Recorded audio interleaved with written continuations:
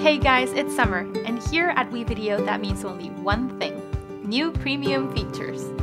We've all seen videos in slow motion. Slow motion is used to add drama to a shot, or even stabilize shaky footage. But what slow-mo does best is make anything look cool. For example, this is a boring shot. But this is the same shot with WeVideo's new slow-mo feature.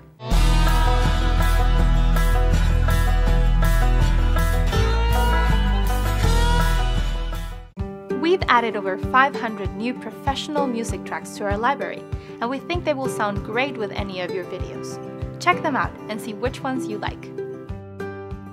Some video hosting sites don't let you link your videos back to your website, and in the process you can lose potential followers or customers. WeVideo allows you to add a call to action at the end of your videos, so that you can send them back to your website, your Facebook page, or even your next video.